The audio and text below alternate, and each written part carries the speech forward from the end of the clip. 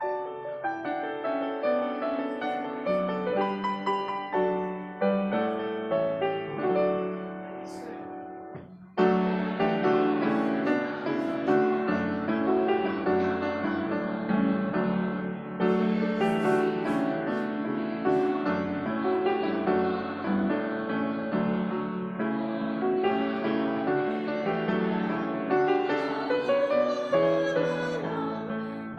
the ancient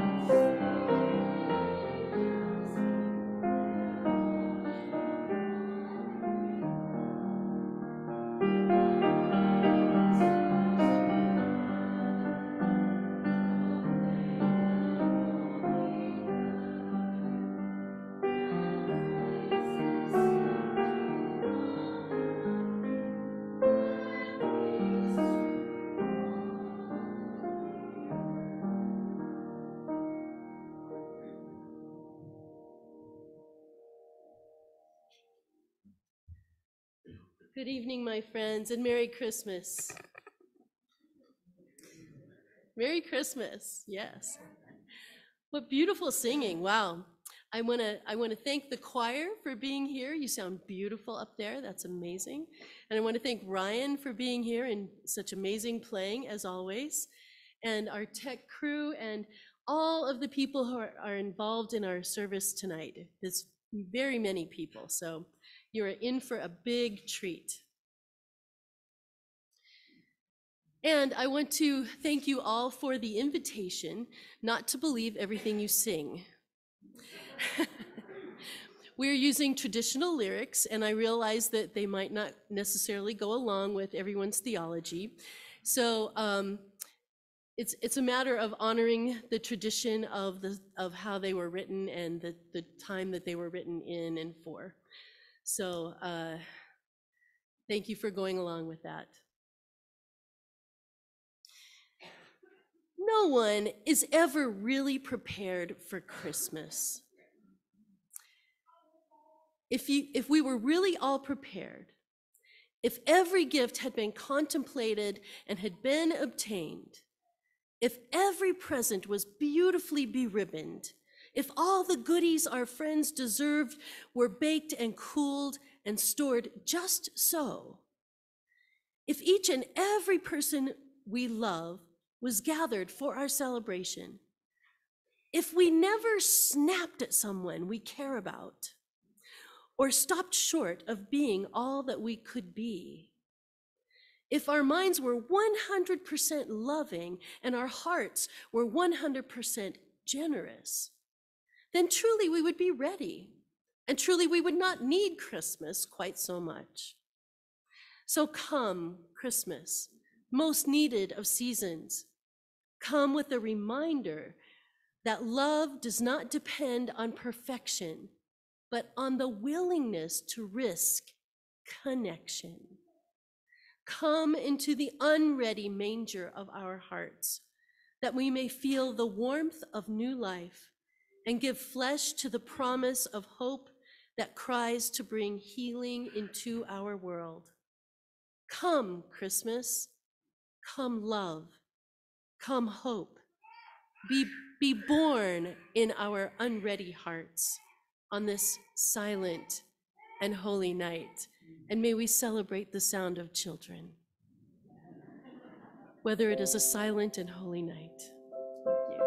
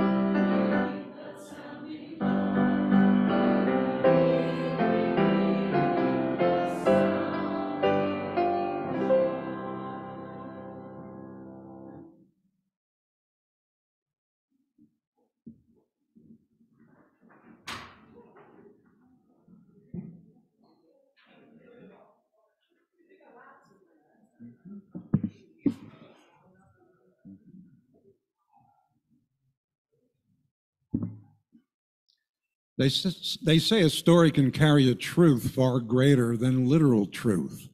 We Unitarian Universalists know the value of truth. We know they carry truth. We know they carry more truth than just the time period ever can. And maybe we can't believe a virgin gave birth to the Son of God, but we can believe that all births are miracles worthy of celebration and wonder. Maybe we can't believe angels brought revelation, but we can believe truth can be revealed through the actions and words those who dare speak it into existence. Maybe we can't believe the angels sang to shepherds, but we can believe that revelations about life can come from even the most humble places. Maybe we can't believe the wise men traveled to see the newborn baby again, but we can't believe that we should never be too lofty or think ourselves too clever or too rich to see the wonder and majesty of true. Maybe we can't believe that Jesus brought back the light by redeeming our sins, but we can believe in a leader, teacher, and prophet who brings illumination to the lives of those who wish to listen. We can believe in light, always. We can believe in light. Maybe we can't believe the Christmas story, but we can believe that it is a story that points to a truth greater than we can possibly imagine.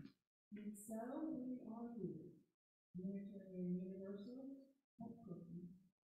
And long may we do so. And long may we do so.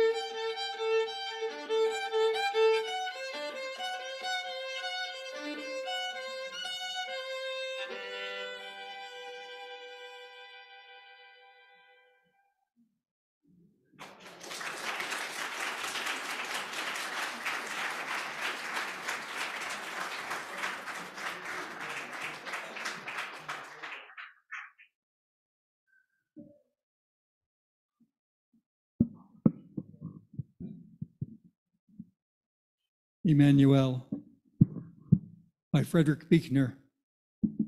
Christmas is not just Mr. Pickwick dancing a reel with the old lady at Dingley Dell, or Scrooge waking up the next morning a changed man.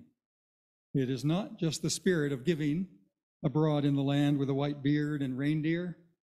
It is not just the most famous birthday of them all, and not just the annual reaffirmation of peace on earth that is often reduced so that people of many faiths or no faith can exchange Christmas cards without a qualm.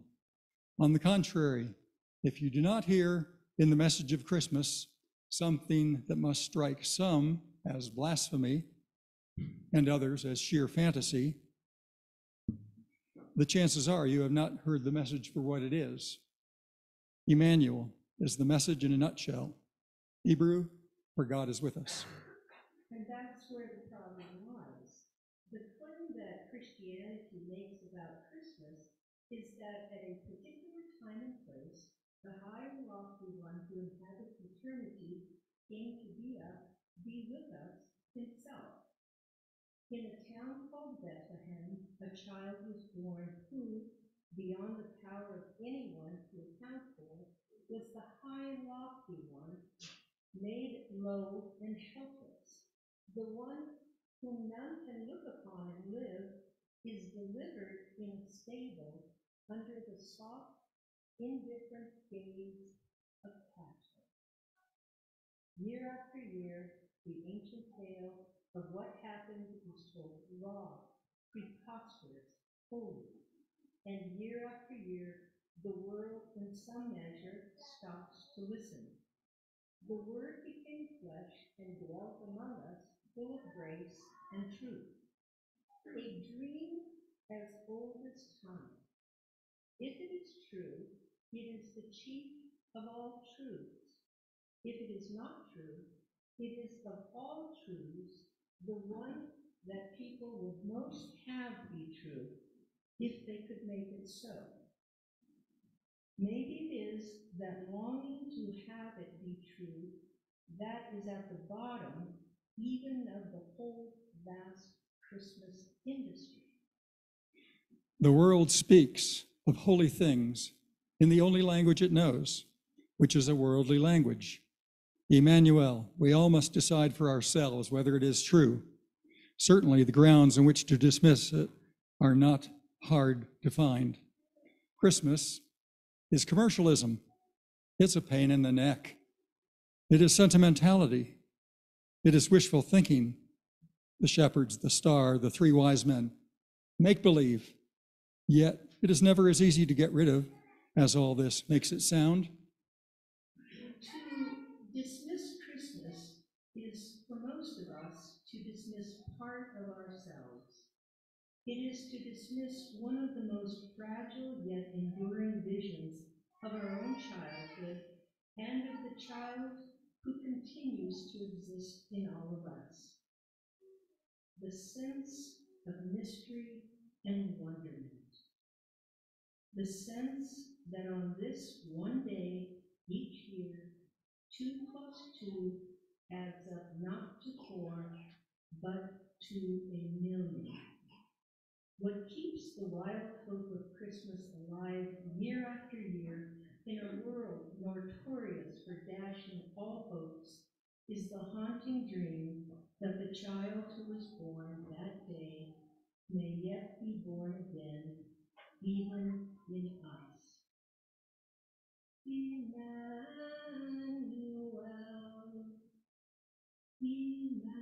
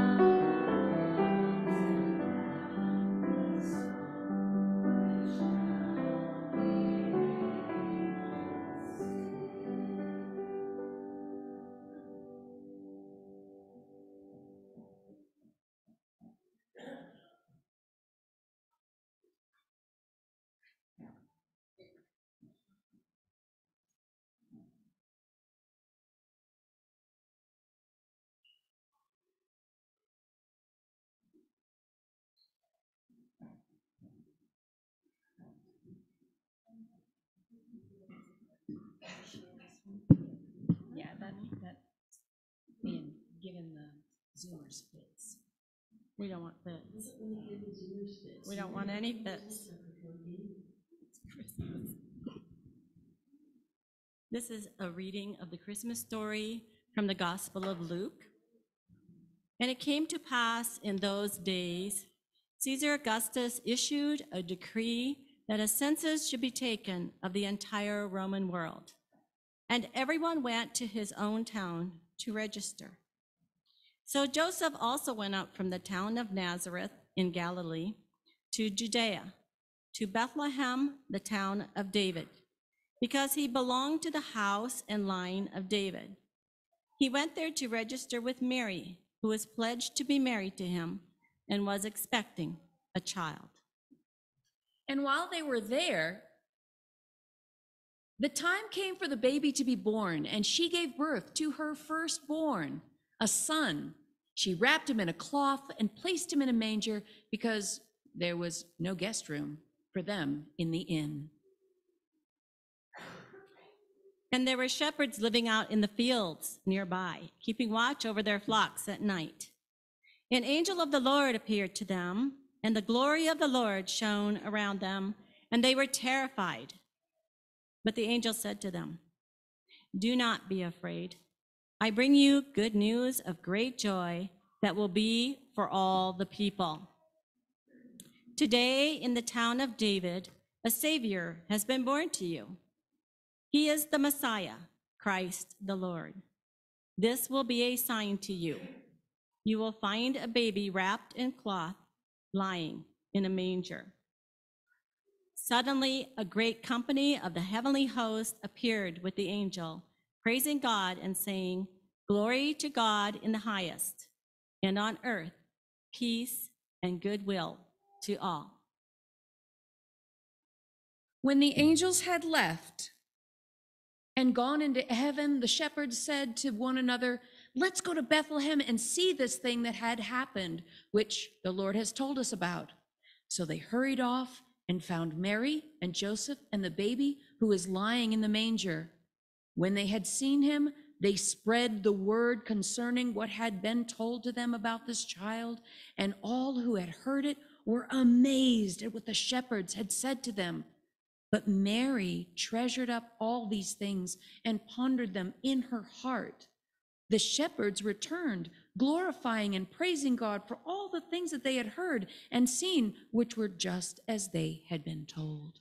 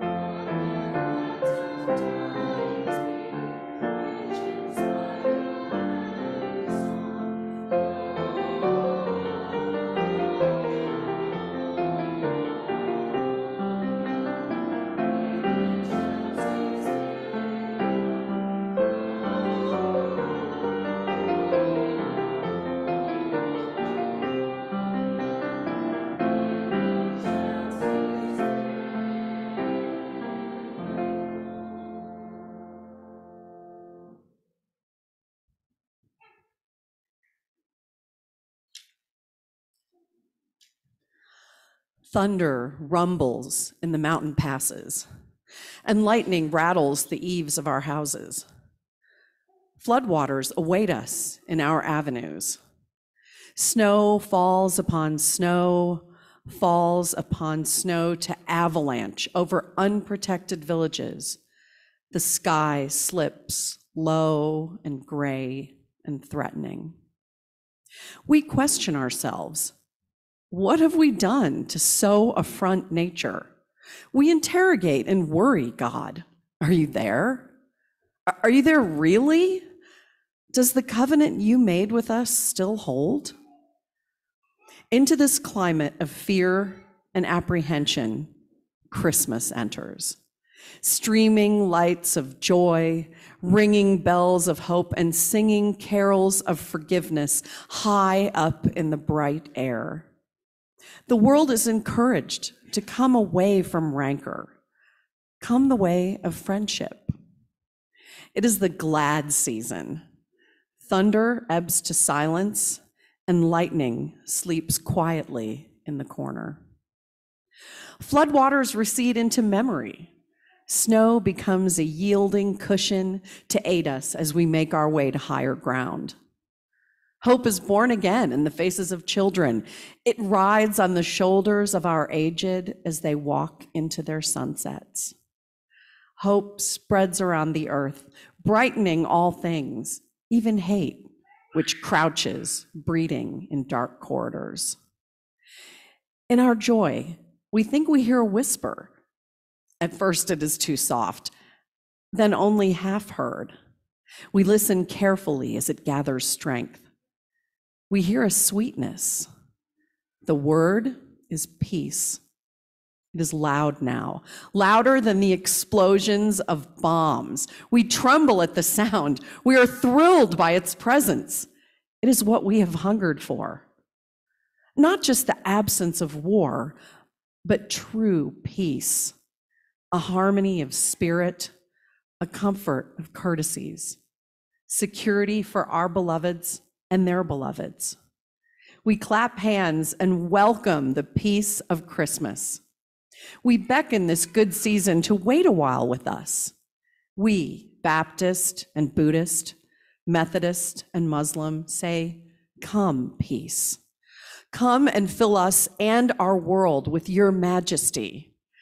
We, the Jew and the Jainist, the Catholic and the Confucian, implore you to stay a while with us so we may learn by your shimmering light how to look beyond complexion and see community. It is Christmas time, a halting of hate time. On this platform of peace, we can create a language to translate ourselves to ourselves and to each other. At this holy instant, we celebrate the birth of Jesus Christ into the great religions of the world. We jubilate the precious advent of trust. We shout with glorious tongues the coming of hope. All of the earth's tribes loosen their voices to celebrate the promise of peace. We, angels and mortals, believers and non-believers, look heavenward and speak the word aloud.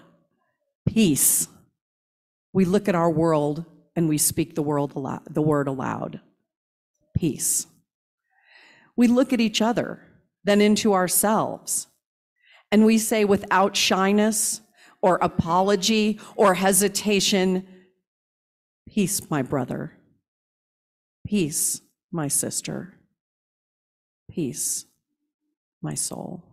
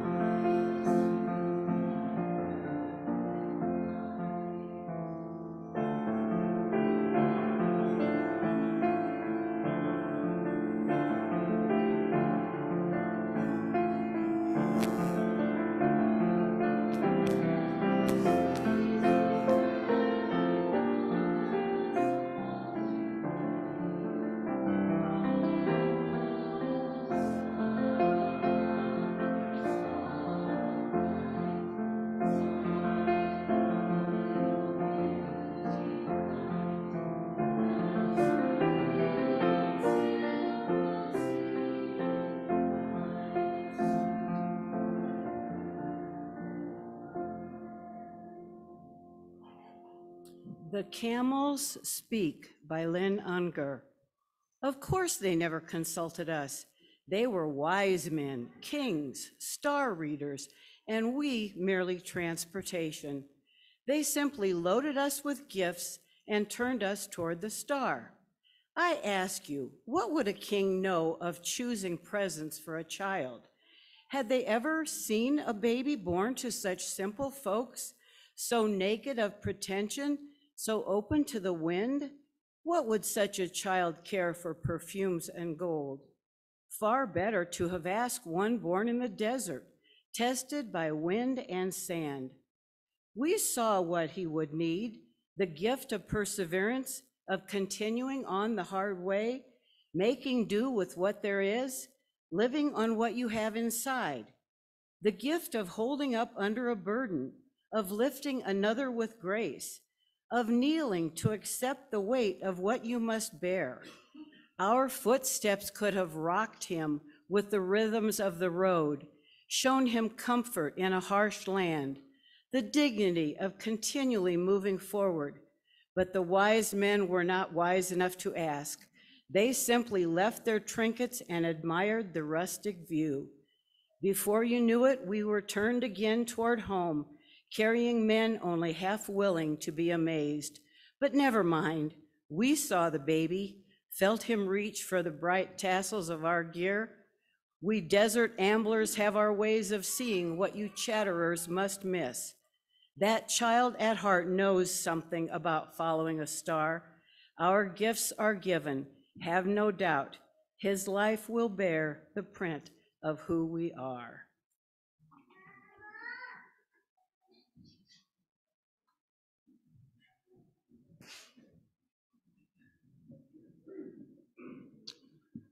Merry Christmas. So you are going to hear the choir sing in Estonian. Rather than trying to see if you can spot a word in the Estonian language, I invite you to just let the harmonies wash over you as the choir offers you this gift for this night. This is Winter Night.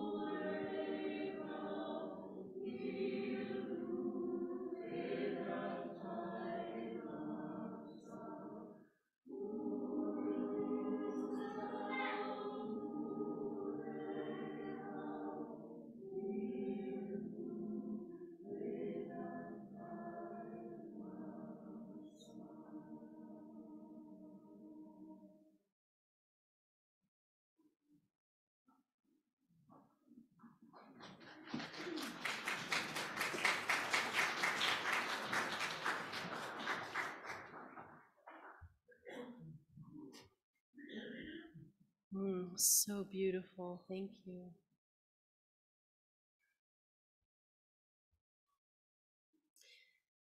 I had the great honor of being present in the room at the birth of my granddaughter, Boston.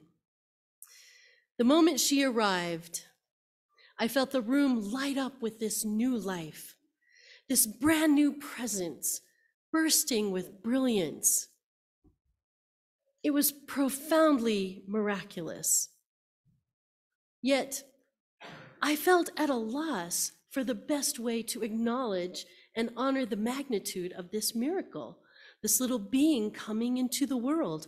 I mean, when in our culture have we ever been taught how to greet a baby coming into the world, right?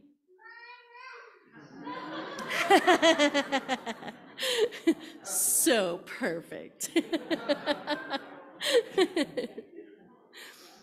And then I brought her four-year-old half-sister in to see her and to say hello. And her sister immediately started to sing.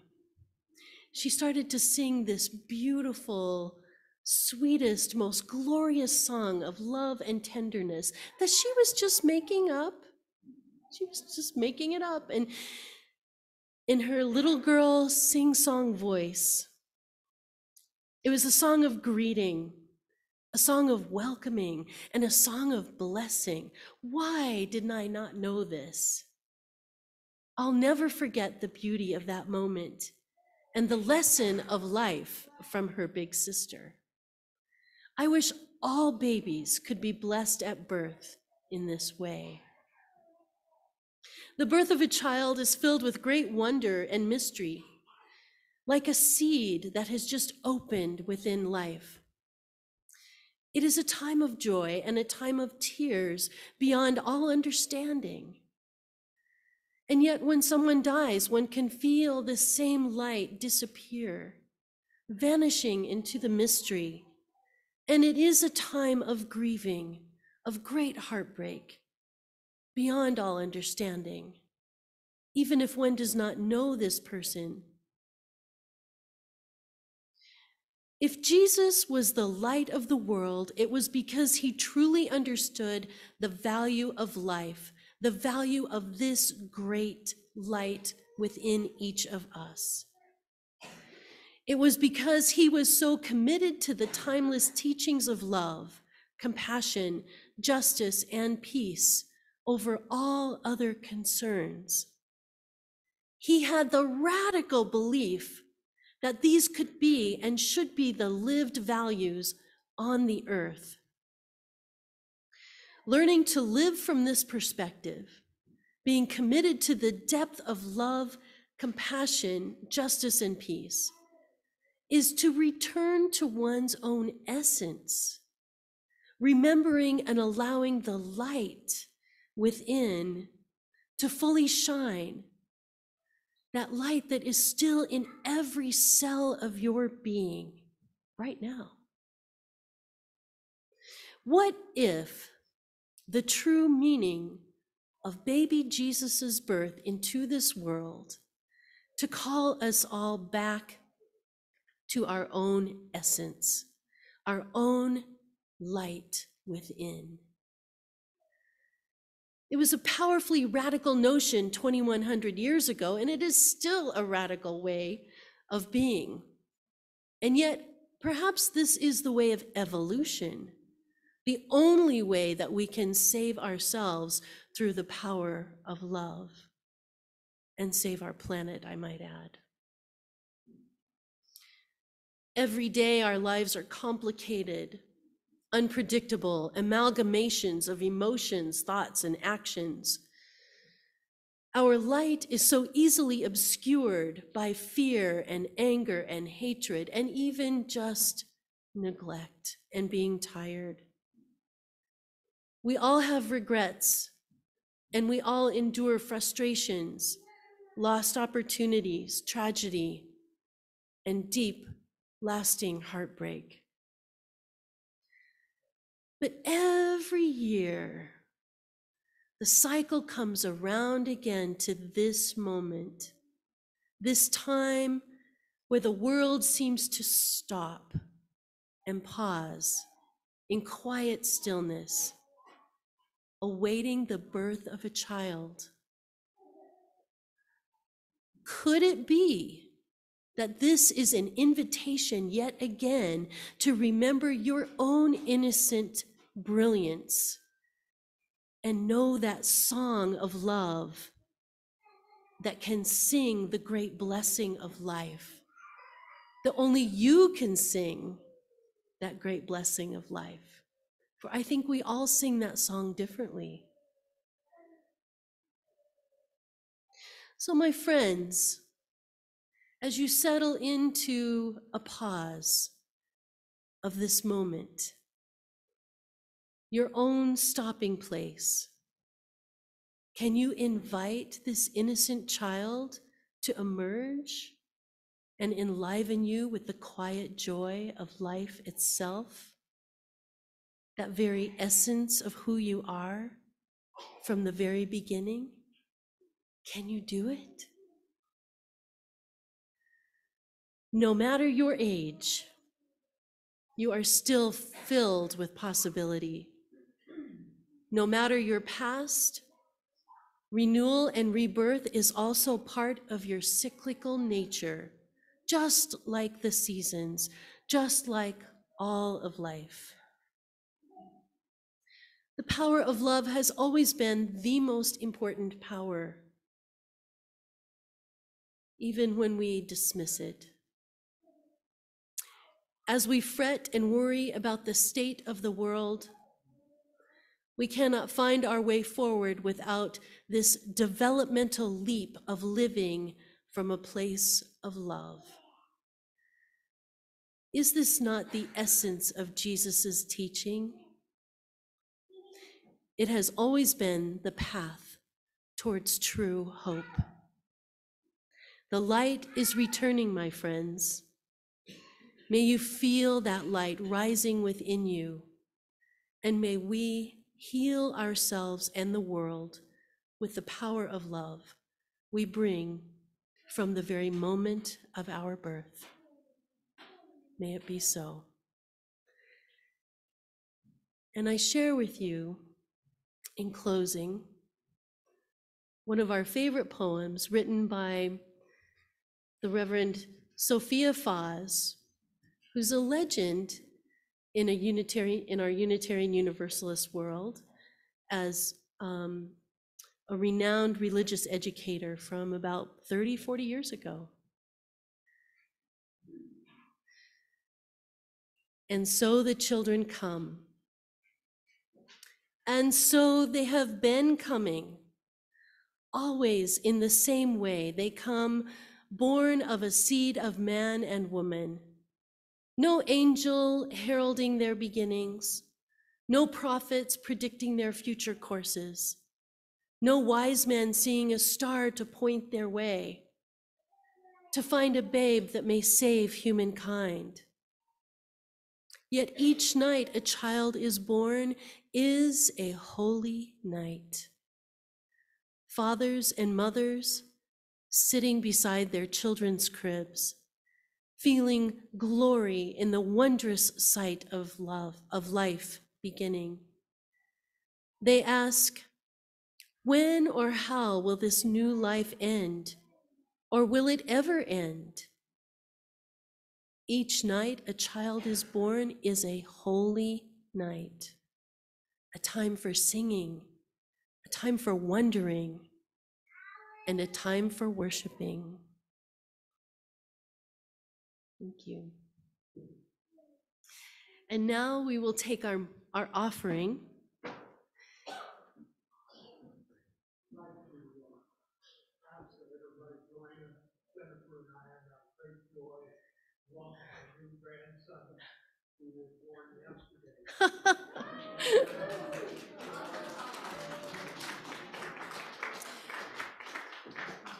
So that was Pete Buckmeyer saying that he invites us all to join in celebrating the birth of their grandson.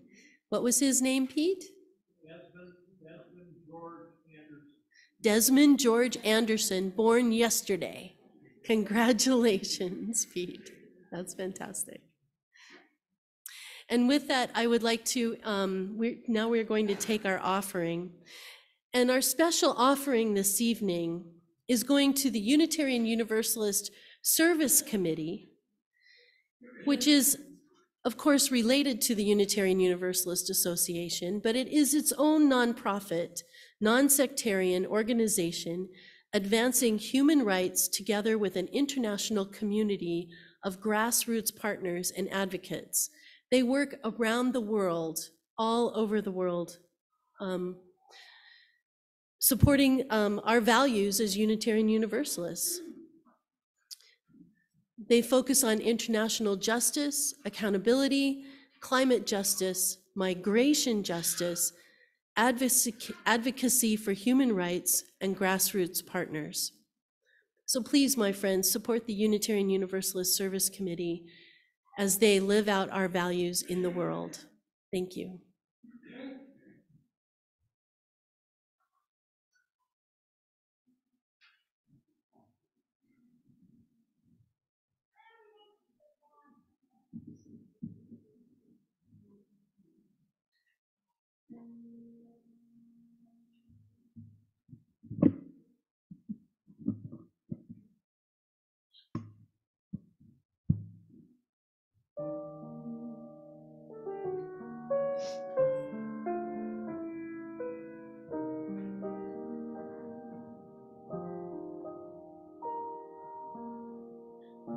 Have yourself a merry little Christmas.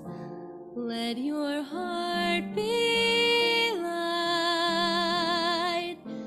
Next year all our troubles will be out of sight.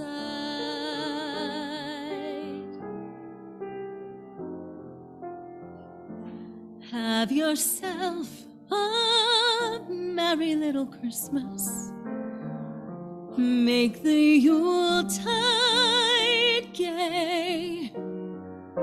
Next year all our troubles will be miles away.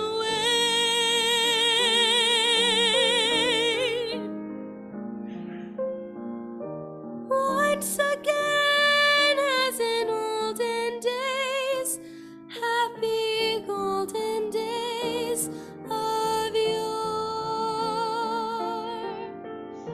Faithful friends who are dear to us will be near to us once more. Someday soon we all will be together if the fates allow. Until then, we'll have to muddle through somehow.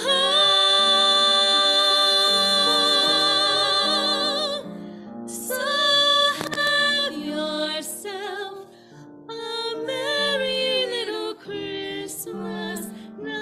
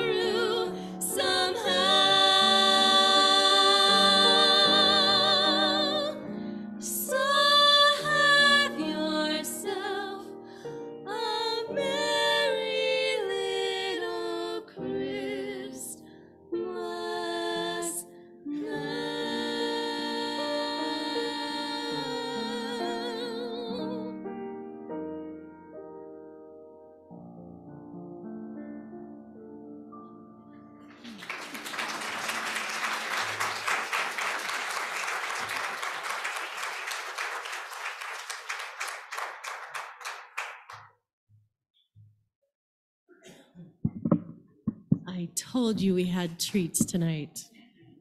That was beautiful. So beautiful. So, my friends, I invite us now, as the lights begin to dim,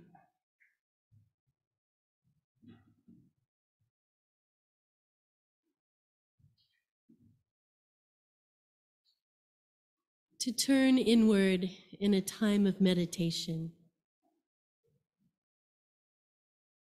Let us just feel our feet on the ground,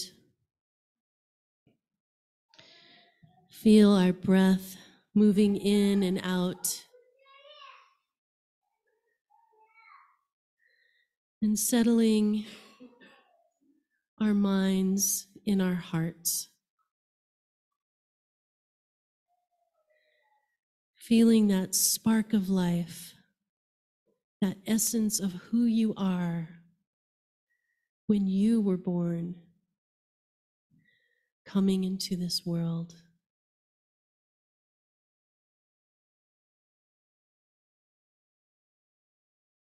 That amazing, holy moment of each child's birth. Pete's new grandson, the children in this room, everyone, all of our beloveds.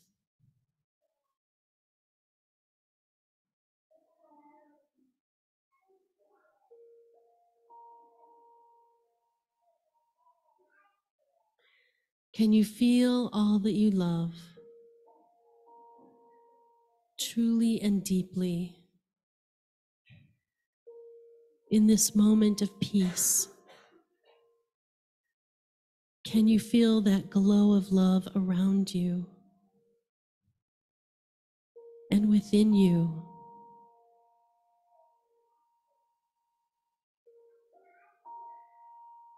Can you feel that light of this miracle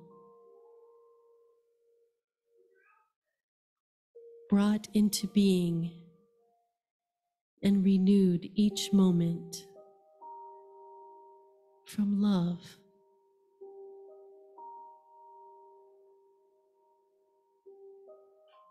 Settle into your heart and feel the blessing of life that was given to you and that shines from you. May this moment be a time of renewal, of remembering who you are, remembering all that you are capable of, all that you are made of. You are the angels. You are the baby that's born. You are the spark of life.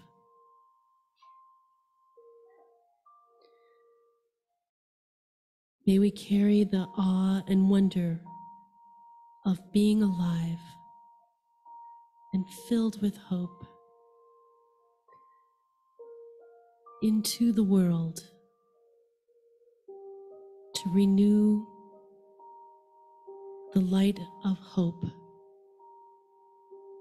For this is the true gift of Christmas.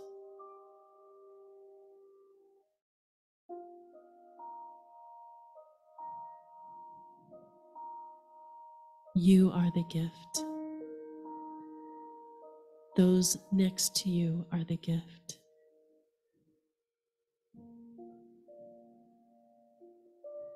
We hold each other with love and in peace. Amen.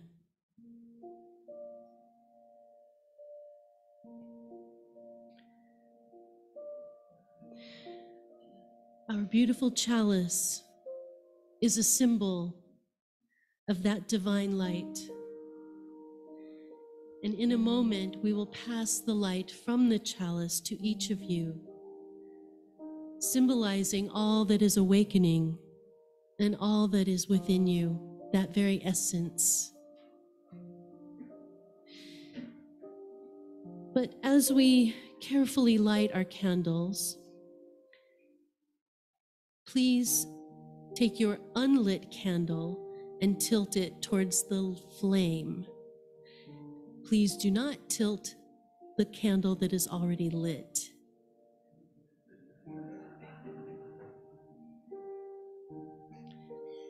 We can go ahead and turn more lights down. Thank you.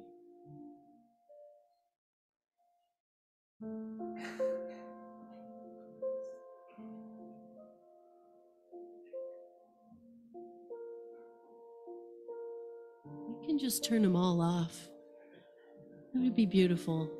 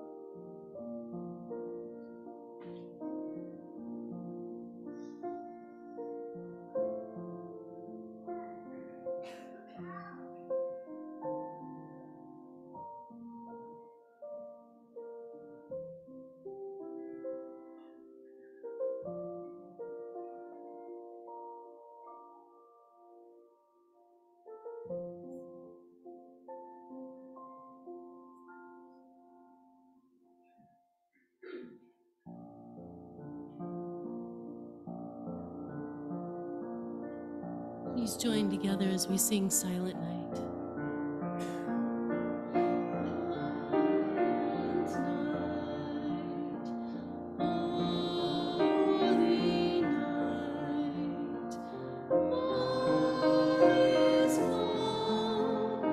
Please rise. All is bright round yon virgin mother and child.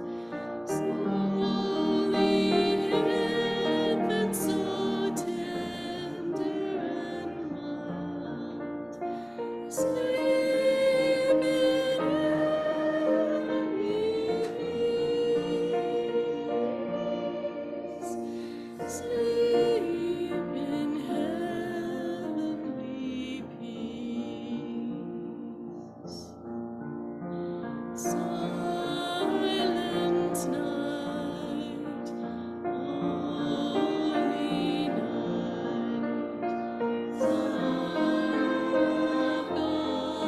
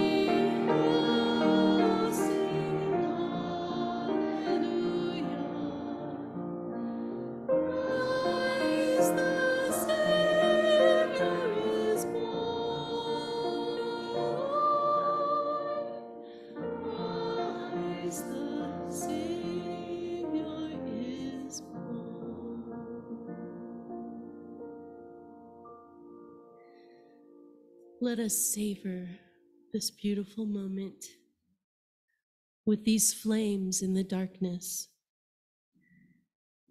Take a moment to look at the flame that you are holding and take it into your heart.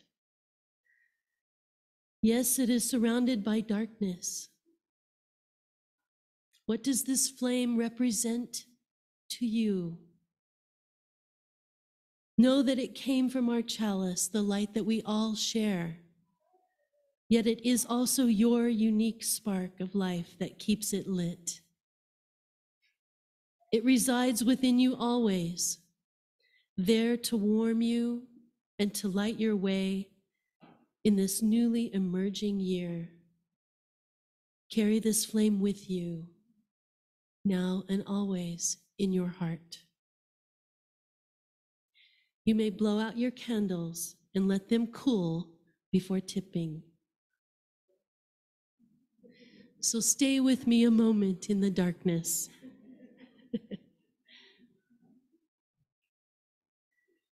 As we close with these words by Tom Shade.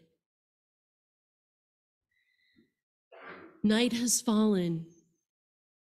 Stars beckon in an indigo and velvet sky. Somewhere, a baby is born. Tonight, the world lazes in a love of goodness, while glories stream from heaven afar, and God is meeting us tonight where we are. So be not afraid and be of good cheer. We wish you each and all a very Merry Christmas. The hopes and fears of all the years have been met. So rest beside the winding road and hear the angels sing. Merry Christmas and good night.